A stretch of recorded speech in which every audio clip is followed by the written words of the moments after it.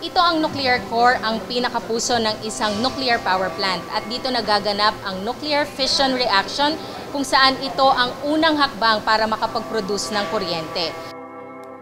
Mahigit 30 taong nabinbin ang Bataan Nuclear Power Plant o BNPP. At sa Administrasyong Duterte, muli na namang nabuksan ang usapin na i-revive ang controversial na nuclear power plant. Narito ang special report ng iOrbit News.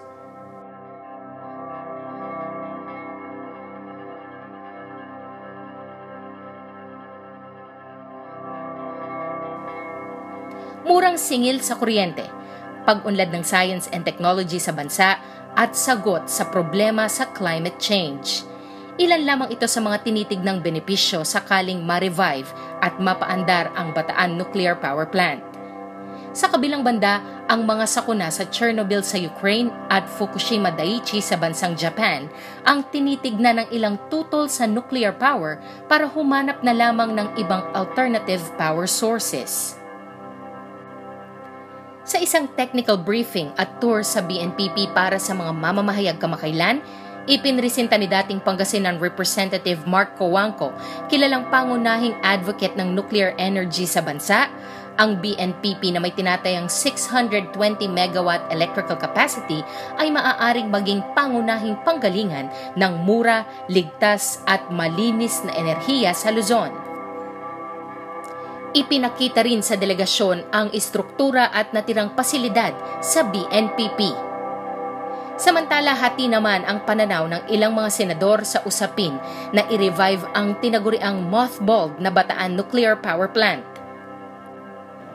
Tutol sa pagpapagana ng BNPP si Senator Sherwin Gatchalian, chairman ng Senate Committee on Energy. Ayon sa kanya, mas maigi umanong pag-aralan ang paggamit ng nuclear power sa bansa. Nagmungkahi din siya ng ilang alternatibo na pagkukuhanan ng kuryente. Ako'y sumasang-ayon na pag-aralan ang paggamit ng nuclear power, yung posibleng paggamit ng nuclear power sa ating bansa. Dahil sa paglaki ng ekonomiya natin, dapat meron tayong stable source of power. No? Pangalawa, yung pagbukas ng BNPP. Ako ay sa ngayon, hindi sumasang-ayon sa pagbubukas nito dahil mas marami pang mas bagong teknolohiya, mas safe na teknolohiya at isang power source na tinutulak natin ito yung renewable, solar and wind, na isa ring alternatibo na mas malinis. So lahat nitong power source tinitignan natin hindi lang naman tayo exclusive sa coal or sa nuclear or sa renewable. Lahat ng pwedeng magamit natin. Ang importante dito may stable na supply tayo, higit sa lahat mura para sa ating mga kababayan. Para naman kay Senator J.V. Ejercito, murang singil sa kuryente ang isa sa mga dahilan para himukin ang mga investors dito sa Pilipinas. At ang nakikita umano niyang game changer ay ang pagpapatayo ng mga nuclear power plants sa bansa. Sa akin, basta mapaandar lang natin yung nuclear power plant para maiba na yung outlook natin, makapagtayo tayo ng 2-3 nuclear power plant. That will greatly change the game, Ayon naman kay Senator Nancy Binay, maiging pag-aralan muna umano ang paggamit ng nuclear power at pakinggan ang bahagi ng mga tutol sa pagpapaandar ng BNPP. Ako, at this point, pag-aralan muna nating maigi. Hindi pa naman namin naririnig yung kabilang side, yung mga grupo na tutol sa pag-ooperate ng Bataan Nuclear Power Plant. Pero para sa akin, may sense of urgency na desisyonan na kung ano bang gagawin natin dito sa Bataan Nuclear Power Plant.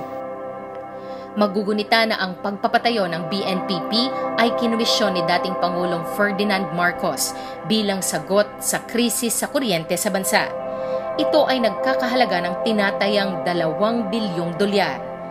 Sa kasalukuyan, nagpapatuloy ang National Power Corporation sa pagkalap ng impormasyon ukol sa planong pag-revive sa BNPP at naghihintay ng legal framework na magiging basihan ng kanilang susunod na hakbang.